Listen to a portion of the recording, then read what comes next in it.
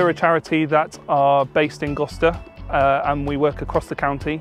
The idea being that we're getting children, young people and families to reclaim their green spaces and restore pride in their communities by coming out and playing all together.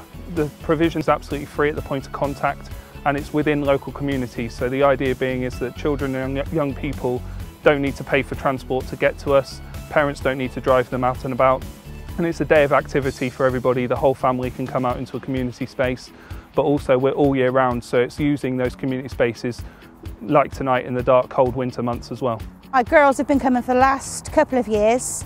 They thoroughly enjoy all the activities on offer.